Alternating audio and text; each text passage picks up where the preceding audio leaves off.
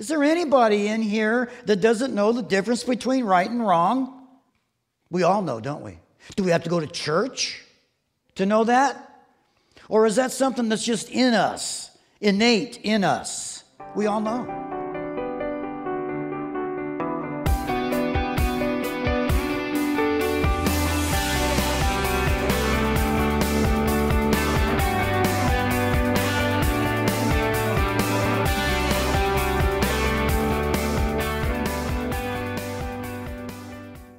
So let's go ahead and open up our Bibles to the Gospel of Matthew. We're going to be in chapter 11 this morning.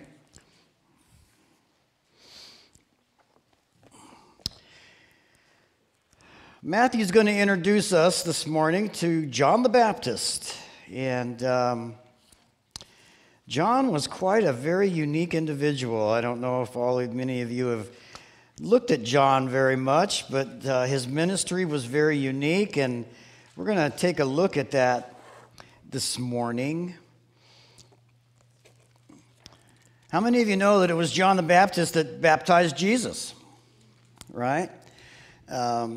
So that's when we're kind of first introduced to him, the story of John and how he was born. And he was born to a couple who were older and beyond childbearing age, and isn't that like the Lord to do something like that?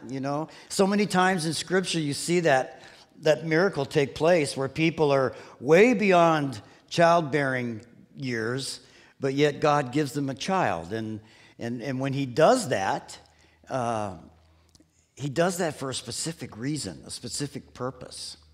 He has a calling on that child's life, and there's many examples of that throughout Scripture, but John was one of the greatest examples. So let's pick up the story in chapter 11, and we'll read the first 6 verses here to get started. It says, "It came to pass, when Jesus finished commanding his 12 disciples, that he departed from there to teach and preach in their cities. And when John had heard in prison about the works of Christ, he sent 2 of his disciples and said to him, 'Are you the coming one, or do we look for another?' And Jesus answered and said to them, 'Go and tell John the things which you hear and see.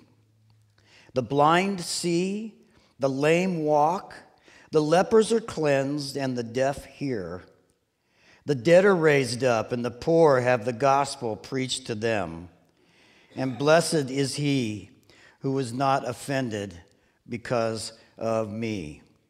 So, John, it's amazing when you think about when in the Gospel of John, in chapter 1, I want to read the account of when John and Jesus met there at the Jordan. In chapter 1, verse 29, it says, "The next day, John saw Jesus coming toward him. And he said, 'Look, the Lamb of God, who takes away the sin of the world. This is the one I meant when I said, a man who comes after me has surpassed me because he was before me. I myself did not know him. But the reason I came baptizing with water was that he might be revealed to Israel.' And John gave this testimony, that he saw the Spirit come down from heaven as a dove and remain on him. He says, 'I would not have known him, except the one who sent me to baptize with water told me that the man you see the Spirit come down and remain is he who will baptize with the Holy Spirit. I have seen and I testify that this is the Son of God.' And the next day, John was there again with 2 of his disciples. And when he saw Jesus passing by, he said, 'Look, the Lamb of God.'" When you read this account in the Gospel of John, and you read the account that we have here in the Gospel of Matthew, it's amazing to see the contradiction that's there.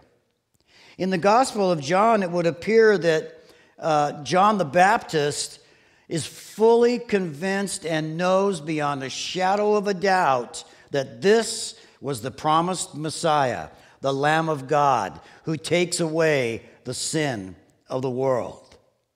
So let me ask you a question. What happened? What happened? Why is now John doubting this? Why is it that John, being in prison, why is it that he is sending messengers now to Jesus to ask Jesus, should I be looking for someone else? Did I promote the wrong person? I think that was a very concerning thing to John, because I don't think circumstances were working out the way he thought they would.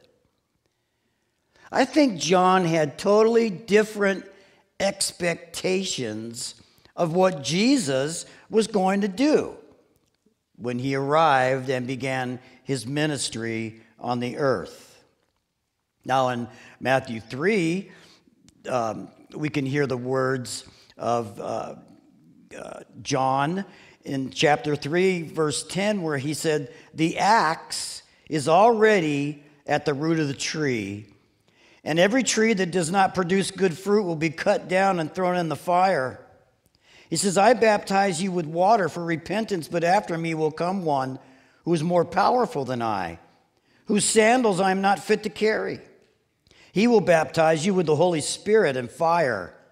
His winnowing fork is in his hand, and he will clear his threshing floor, gathering his wheat into the barn and burning up the chaff with unquenchable fire." But now John finds himself in prison. He's going to be executed, and Jesus has not mounted any type of revolt, any kind of rebellion. He has made no plans to overthrow Rome. And it would appear that maybe John, like some of the other disciples, was disillusioned concerning the peaceful nature of Jesus' ministry. You know, I think that there were other of the apostles who had the idea that when Jesus came the first time, that he was going to come to overthrow Rome, to reestablish Israel as the center of the earth, Jerusalem as the city of God once again. But Jesus is talking about peace. And these things don't seem to be happening. And here he is sitting in prison wondering, have I made a mistake? It's amazing to me how circumstances can so quickly bend our thinking. It's amazing to me how we can have certain expectations in our own lives. You know, many times in our world and in our society today, we have expectations that good will overcome evil, that people's eyes would be open and they would come to see the light. And we put so much effort and hope into that. And then it seems that we wake up one morning and it's worse than it was before. And we kind of start wondering, what's going on? Am I disillusioned? Am I seeing things wrong? Do I need a course correction here? But the idea that Jesus wants John to know, and you'll notice how he answers John, he answers him with Scripture. Now, the Scripture that he's referring to here is found in Isaiah 61. And you may remember that when Jesus was in synagogue in Nazareth, that he was allowed to get up and to read the passage of the day. You know, we do that every Sunday morning here. We have a verse that we read, and we read it together. And during Jesus' time, that was a practice that they had where someone would get up and they would open up the scrolls and they would read from it. Jesus was given the honor to do that. And so he opened up the scroll of Isaiah. And he began to read from chapter 61, and this is what he read. "The Spirit of the sovereign Lord is on me, because the Lord has anointed me to preach the good news to the poor. He has sent me to bind up the brokenhearted, to proclaim freedom for the captives and release from darkness for the prisoners, and to proclaim the year of the Lord's favor and the day of the vengeance of our God, and to comfort all who mourn. And then he looked at the congregation and he said, today these things have been fulfilled in your ears. In other words, I'm the guy that Isaiah is talking about. And they were blown away by it. And he quietly rolled the scroll up and he went and sat back down, and people were looking at each other going, what was that? Who's this guy think he is? This is, Mary's son. This is Joseph's son, the carpenter. And he's standing up here reading these things and telling us that it's fulfilled in my ear today. Well, it was written many, many, many years before Jesus was ever born. Now, this particular prophecy in Isaiah is kind of interesting because Jesus only read half of it. He didn't read the whole prophecy. And if you were to go home and do your homework and open up to this prophecy, you would find out that the rest of the prophecy speaks of the Lord coming and ruling and reigning and establishing his government. But that wasn't what his mission was when he came the first time. The second part of the prophecy won't be fulfilled until he comes back again. And so he purposely stopped right where he did, because this was his calling. This was why he came. If you look at some of the reasons that he speaks of here, he's anointed to preach the good news to the poor. Does that mean the financially poor? Well, probably could be.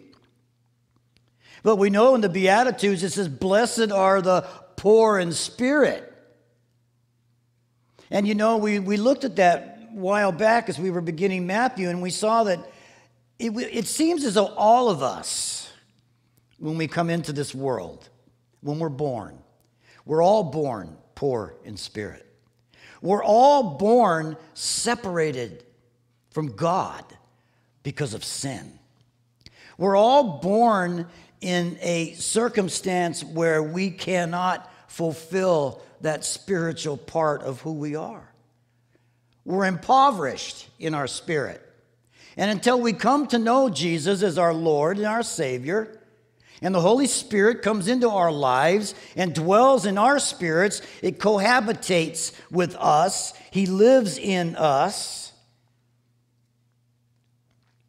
But until that time, we are impoverished. And it's a struggle for people to try to fulfill that need in that vacuum that we're born with. And we find people going out and doing all sorts of different things in an attempt to fill that need. But nothing can satisfy. Jesus told the woman at the well, if you drink of that water in the well, you're just going to have to come back tomorrow and get more. You're going to thirst again. But if you drink of the water that I have to give you, the living water, you will never thirst again. So we're not just talking about people on the bottom of the financial, social rung of life here. We're talking about all of us. He came for all of us. And he came to give us good news. You can find fulfillment in him. That's the good news. You can be forgiven of your sin in Christ. That's the good news today. It remains the good news. And when we get to heaven and we're with the Lord for all of eternity, we will always remember the good news. Every time we look at him, we will be reminded of the good news. We will see the marks in his hands and his feet and on his forehead and on his side, and we'll be reminded of the good news forever. Because apart from Christ, there is no salvation. There is no hope. He also said that he was going to come to bind up the brokenhearted. And again, is there anybody in here that's never been brokenhearted? Disappointed? I think, this is the beautiful thing, because this isn't just each one of these things here. It's not just a specific little group of people. It applies to all people, all of us, to proclaim freedom to the captives and to release from darkness for prisoners. Not people who are necessarily in prison or jail, but we're all prisoners of sin. We're all captives of sin and darkness before the light comes into our lives. I just love the idea that Jesus here is not just speaking of small groups of people throughout time that some of us may be able to say, well, I don't find myself in that group. Well, we are there. We're in there. Every single one of us is in there. And so what he's doing here is he's reminding John, look what I'm doing, John. Look what the scripture said concerning me. Go tell him the blind see, the lame walk, lepers are cleansed.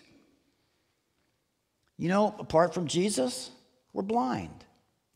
Apart from Jesus, we really can't walk life the way we should walk it. Without Jesus, we are all cursed by the leprosy of sin, if you will. Each and every one of us. The dead are raised. We were spiritually dead, and you know what? We've been raised up to life in Christ. And even though that Jesus was literally healing blind people, raising dead people, cleansing the lepers right in front of everybody, there was a deeper message to it. This is you. This is me. And this is why I've come. Go remind John of these things. And remind him, blessed is the man who's not offended in me. In other words, John, hang in there. Don't give up. I think that same message resonates for us this morning. Don't give up. Don't lose sight of the goal. He didn't want John to become discouraged because of how his misperception of Jesus was. He wants to realign John's perception here. And sometimes, many times, we need ours realigned also. We tend to look at circumstances, and it tends to kind of knock us here and knock us over there. And we need those moments when the Lord says, I need to realign you, your thinking. It's times like these that we need to be directed to look back to what the Bible says about the issues of life and about the Lord. And when you find yourself in a situation that you don't understand, always fall back on what you do understand. That's a great little proverb for us as believers today. If you find a situation where you don't know, fall back on the things that you do know. And generally, they're very basic things. God is faithful. God has a plan for my life. He loves me. He has my best interest at heart. He's in control even when I'm not in control. And the trials of life, the Bible tells us, can't even begin to compare to the glory of eternal life. And so on verse 7, it says, as they departed, Jesus began to speak to the multitudes and say, what did you go out into the wilderness to see? A reed shaken by the wind? But what did you go out to see? A man clothed in soft garment? Indeed, those who wear soft clothing are in kings' houses. But what did you go out to see? A prophet? Yes, I say to you, and more than a prophet. For this is he of whom it was written, behold, I send my messenger before your face, who will prepare your way before you. Assuredly, I say to you, among those born of women has not risen one greater than John the Baptist. But he of heaven is greater than he. And from the days of John the Baptist until now, the kingdom of heaven suffers violence, and the violent take it by force. Very interesting passage there, isn't that? Very interesting. The question as they're leaving, what did you think that you were going out to see? He's going to define John's character and his ministry. When he says he wasn't like a reed, he's speaking of like a little blade of grass or maybe a taller reed that wherever the wind blows, it bends in that direction. He said John wasn't like that. John didn't take the temperature of his audience and then craft his message around that to please them. He was stable in his message. He was consistent. He never wavered in his message. And what was his message? Repent. Repent. Change direction. Come before God. Turn and go the other way. And Jesus said he's not wearing fine clothing like a politician. He's not a socialite. He's not royalty. Instead, he wore the simple clothes of an Old Testament prophet. He was the picture of a simple kind of life. His life was unencumbered with the luxury of easy living. It's amazing to me how weighed down we get with the idea of easy living. We want it easy. We want the hammock. We want the little cocktail with the umbrella and the sunshine and the palm trees. And you know what? Sometimes that really doesn't bring satisfaction to a person's life. Sometimes it's better to hold on to the simple things of life than to be weighed down by the ways of the world. Because that's what the world does. Paul talks about that. He says, we're running a race.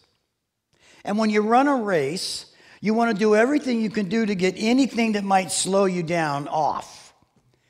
You don't want to wear combat boots when you're running a race, right? You don't want to be wearing a suit of armor when you're running a race. You have seen the image of the little FTD man running and he's got no clothes on, right? Well, that's how Paul referred to this when he was talking about running this race. Don't let the things of the world encumber you and weigh you down. Cast them aside so that you can run the race to win the race. John was like that. And then, sometimes we meet people or we see people or we hear about people and they have nothing. We're so blessed in this country, if you might look at that as being blessed, to have so much. But there are those in other countries that really don't have anything. They don't have plumbing, can you imagine? They don't have electricity. They don't have AC. They live in little huts. They live day to day to survive on the sustenance of what God provides for them. But you know what? They're happy. They're fulfilled. They're not weighed down with the worry of the world like the politicians, the kings, the ones that live the easy life. His was a life of an earthy person, I guess you would say. He was a man of poverty. He wasn't trying to impress anybody by how he looked. Wow, that's a big one, isn't it? How many of us stand in the mirror every Sunday morning? I'm going to church to make sure I look right, He didn't care about that. He wore camel's clothing for clothes. He wore camel skin. I'll bet he didn't smell very good. He didn't care. That wasn't his priorities in life. But his message was consistent. And why did Jesus say he was greater than all the other prophets? Well, think about it. John was the only prophet who received that privilege of introducing the Messiah to the world. He was the only prophet whose mission was to go before Jesus, to begin to open the path for Christ to come in. And he says interesting things about Jesus. He says, he's greater than I. He was before me, but he wasn't before him when it came to time, when it came to age, when it came to birth. Mary is still pregnant with Christ when John's already born. So really, John came first in that way. So why did John say he came before me? Because he's eternal. Because he always was. Because he had no beginning, he has no end, because he's God. He came before all of us. And he said, you know, John was the last of the Old Testament prophets. When John was beheaded, he died under the old covenant. When he was executed, he died without the blood of Jesus because it hadn't been shed yet. So he truly was the last of the Old Testament prophets. But yet he says the least in the kingdom is greater than John. The kingdom of the physical, if you will, is always exceeded by the kingdom of the heavenly. To the least of those experiencing the kingdom of heaven, it is greater than those experiencing the kingdom of humanity. And the kingdom of heaven was put in place by the work of Christ on the cross. It says that he came to his own in the Gospel of John, but his own did not receive him. He came to the Jews. He fulfilled the promise that God gave to Abraham thousands of years before. He actually gave the promise to Adam and Eve in the garden. That's when it began. God promised them that there would be a king that would come and he would stomp on Satan's neck, that he would have victory over that serpent, that deceiving one. You know, Jesus said something in the Gospel of John. He said, I tell you the truth. No one can enter the kingdom of God unless he is born by water and the Spirit. Flesh gives birth to flesh, but the Spirit gives birth to the Spirit. So you should not be surprised at my saying you must be born again. Well, this is one of those scriptures that has, down through the millennia, created a lot of division in the church. It's literally broken people up into different groups, this one passage right here. When he said this to Nicodemus, Nicodemus was blown away. Nicodemus didn't even have the ability to understand what Christ was trying to tell him.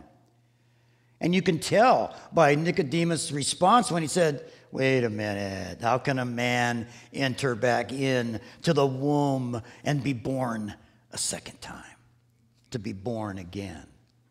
And you know what? The Lord tried to explain it to him. He tried to give him the reasoning behind what he was saying when he said, hey, Nick, the things that are born of the flesh are flesh. They can never be anything more than that. They're just flesh. And every single one of us are born into it. Every single one of us are born from water, from our mothers. That's one of the very first things that happens when we're born. The water breaks, and we're born of the flesh. It has nothing to do with baptism. It has everything to do with the natural processes of life. Flesh gives birth to flesh. But yet there's that spirit part of us, that void in us. And so the Spirit gives birth to the Spirit. So you shouldn't be surprised when I tell you, you must be born again. They were very confused about him. In verse 12, it says, from the days of John the Baptist until now, the kingdom of heaven suffers violence, and the violent take it by force. That sounds kind of different, doesn't it? They take it by force. It's always been a fight. It's always been a battle. Every single prophet in the Old Testament was ignored, persecuted, murdered, tortured for the truth because of their message. And every one of them went out there by force and gave it's not like winning a popularity contest and everybody wants to hear what you have to say. They want to shut you down. They want to silence your voice. And if you don't have a little bit of forcefulness in your life, you'll never get the message out. And truly, that's the way it's been all along. He said, for all the prophets in the law, they prophesied until John. So if you're willing to accept it, Jesus said, yes, this is Elijah who is to come. Interesting, because the Old Testament does tell us before the Lord comes back to establish his kingdom upon the earth, that Elijah will come and be a forerunner of that event. It hasn't happened yet.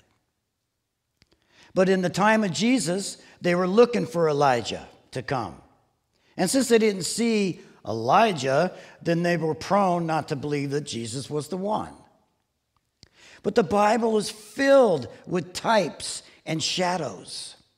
And John was the perfect type of Elijah. He came with the spirit and the power of Elijah. Will Elijah come? He will come. It is yet to happen. But Jesus said, if you can receive this, he is a type of Elijah.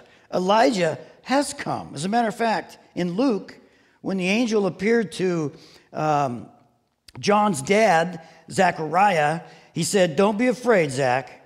Your prayers have been heard, and your wife Elizabeth is going to bear you a son, and you will give him the name John, and he will be a joy and a delight to you, and many will rejoice because of his birth, for he will be great in the sight of the Lord.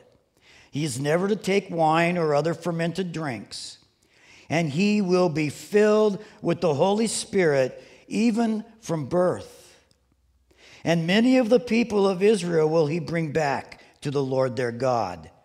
And he will go on before the Lord in the spirit and in the power of Elijah, to turn the hearts of the fathers to their children, and the disobedient to the wisdom of the righteous, and to make ready a people prepared for the Lord. John was not a reincarnation of Elijah. John did come in the spirit and the power of Elijah. Something to remember there, if you are willing to receive it. And then he goes on to say, he who has ears to hear, let him hear. We see that many, many times throughout the scripture. Wives, have you ever said your husbands have selective hearing?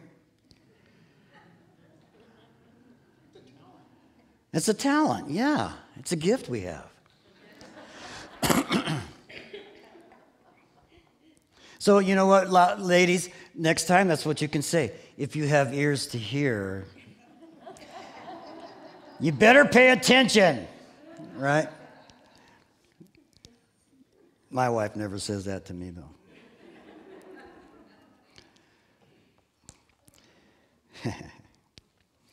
He who has ears to hear, let him hear. He wanted people to hear what he was saying, not just physically, but spiritually. You know, it's one thing to hear the word of the Lord, just hearing it like you're hearing me speak right now. But it's entirely different when we're able to grasp the truth personally and allow it to affect our lives. That's what the Word desires to do for each one of us, to affect our lives, to change our lives. This is the only book where it is written of itself that it's alive, it's powerful, it's sharper than any two-edged sword. That's pretty amazing. The Word of God is living. And it's one thing to come into church and say, well, that was really a good sermon. But it's a totally another thing to leave here knowing it's the truth of the Word that sets me free. That's what's changing my life. Each and every one of us comes in here facing different challenges in life. All of us do. We've all struggled with temptation during the week. We've been faced with decisions, maybe about work, finances, how we'll spend our leisure time. Some sit in the congregation and they're racked with pain. Physical pain, emotional distress, loneliness, confusion. People have been rejected. They're guilty. They're insecure. Boy, aren't you glad that we can come together and hear God's word? Every one of us comes through the doors every week with very similar circumstances, but yet very different. The person sitting next to us, we really don't know what they're going through right now. The difficulty that they may have had throughout the week. And every time we teach God's word, yeah, there's history involved in it, but there's also truth involved in it. Every time we teach from the word, it gives you information, but the Holy Spirit wants it to give us inspiration. We want to be inspired by it. We don't want to just hear it. We want to make an application to our personal lives because of it. It's so much more. And it's amazing to me. I have the honor to stand up here before you, open this book, and talk to you about it. And many times, some of you will come up to me when church is over and you'll say, wow, have you got my house bugged? How is it that you knew exactly what to say to me today? And I will look at you and I will say, I didn't have a clue. I don't know. I don't have your house bugged. He does. He's got your house bugged. And somehow or another, when the words leave the mouth, the words that we hear, it's God's Holy Spirit that makes it come alive in our lives. He will take that spoken word and he will touch us right at the point of our need this morning. He will take eternal truths and turn that light on in our soul. And it just expels the darkness. It opens our eyes. It helps us to grow into mature people of God. That's why we put so much emphasis on this Bible every time we come together. It gives us direction during times of confusion. It'll humble us when pride is sneaking in. And it will challenge us to serve God with everything that we have, without compromise. He who has an ear to hear, let him hear what the Lord says. Verse 16, to what shall I liken this generation? It's like children sitting in the marketplace and calling to their companions and saying, we played the flute for you, but you did not dance. We mourned to you, and you did not lament. For John came neither eating or drinking, and they say he has a demon. And the Son of Man came eating and drinking, and they say, look, he's a glutton. He's a wine-bibber. He's a friend of tax collectors and sinners. But wisdom is justified by its children. Wow, what a rebuke to the people here. Jesus has just given them a powerful, glowing testimony about John the Baptist. And there's so much contrast that he charges that generation with rejection of both John and himself. You know, John and Jesus both had ministries. They both had a popularity time in the beginning. And they were rejected by the leaders, both of them, and eventually by all the people. And so he's likening them to little children, looking for someone to play games with them. They wanted to play wedding. See, that's what you do. You know, we played the flute for you and you did not dance. That's what they would do at a wedding. They'd play the flute. People would dance. I'm not going to dance for you. And they would celebrate. He said, but they didn't respond. But then on the other hand, here comes John. Here comes John with kind of a hard message of repentance. We mourned for you, but you did not lament.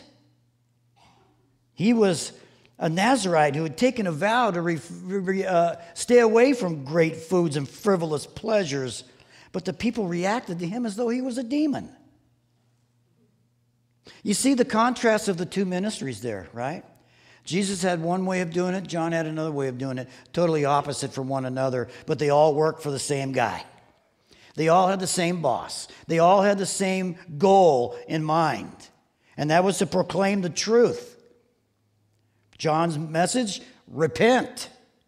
Come to your senses. Open your eyes. You know, I have been in jails, I've been in prisons, I've been in the homeless camps, I've been at the mission, and I've posed the same question to everybody. Is there anybody in here that doesn't know the difference between right and wrong? Anybody? If you don't, raise your hand. We all know, don't we? Do we have to go to church to know that? Or is that something that's just in us, innate in us? We all know. So we are without excuse. Men and women of the world are without excuse because they know and they willingly defy God. And so John is crying out, repent. You know better. Why do we choose to go the wrong way? Because I have a sinful nature. I have the propensity to sin. And sometimes it's in very small, subtle ways. You know, some who sin are really good at it because they can do it inside and nobody notices. Some can have that unforgiveness and that bitterness in their lives, but they can hide it. They can cover it up when they come here for an hour. But as soon as you get home, you're back to mumbling again about people, complaining. Other people, their sins are on the outside and they're visible. And we see them and we say, oh, drug addict, alcoholic, thief. Which is worse? To be a sinner that shows it openly, or to be the one that tries to hide it and pretend that I'm something that I'm not? We all kind of fall in one of those categories. And so Jesus and John, they come and they work together. Repent, John said. And Jesus said, my blood is going to cleanse you from all unrighteousness. You're going to be born again. You're going to become a brand new person. The old things are going to pass away, and all things are going to become new. I don't know about you, if you have a past that you're not very proud of, does it haunt you? Do you carry it around with you? Or have we laid it down at the foot of Christ? You know, I think one of the biggest things and one of the biggest challenges for me was to be able to say, yes, Lord, I do accept your forgiveness for me, but I can't forgive myself. You ever deal with that? Yeah, I think Jesus washed me from my sins, but I'm still walking around feeling guilty and condemned because I can't seem to let go. And the Word of God is the very thing that will help us to let go. The very thing that will allow you and I today to know that we are brand new creatures in Christ. We've been recreated. We have a new mind. We think differently. We behave differently. And oh yeah, that old nature, it wants to kind of resurrect itself once in a while. And before you had the Holy Spirit dwelling in you, you were helpless to do anything about it. You were a slave to it. But not today. We're not slaves to it anymore. Is it still there? Absolutely. But we have the Holy Spirit dwelling in us. And greater is He that is in you than he that is in the world. And when those ugly things begin to raise their head up again, we have the Holy Spirit. And we can say, no, I choose not to do that, to think like that. I'm choosing to be forgiving to those who have hurt me because I want to be like Jesus. I want to have peace of mind. So on one hand, they're critical of John because he's definitely different. On the other hand, they're critical of Jesus because he's a people person. By the way, he was not a glutton, and he wasn't a drunkard, but he was a friend of sinners. He wasn't afraid to go into a sinner's home and eat with them. How do we change people's lives if we always keep our light hidden in our own little world and we don't let it shine among those who really need to see it? I'm going to have the boy band come on up.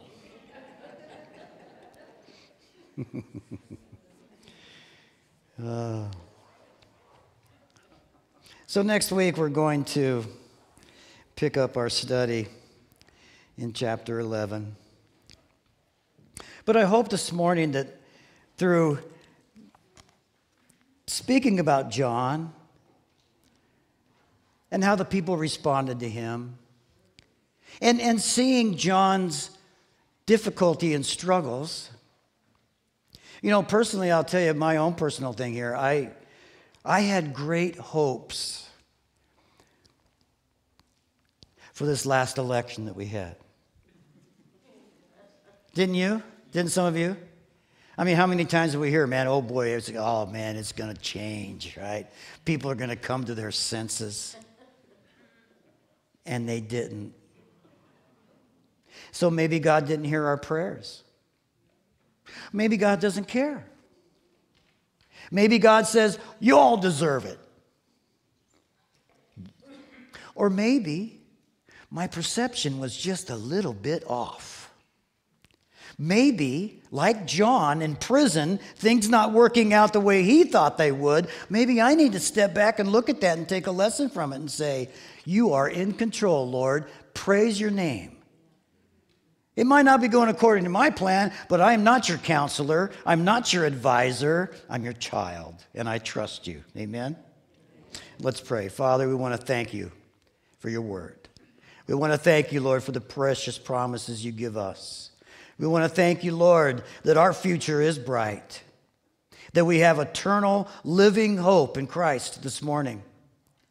And I want to pray for each one of us in here today. Lord, that you would light that fire in our spirit, that you would remind us who we are today, that you paid the ultimate price to purchase us for yourself, that you redeemed us from the market of slavery, that you paid the price. And now we belong to you and not ourselves. Help us, Lord, to live like that, to walk like that. Help us, Lord, to mature in that. And we thank you, Lord, for all of your blessings. We thank you for your word, Lord, that truly does reach down into the very spirit of our being and change us from within. In Jesus' name we pray. Amen.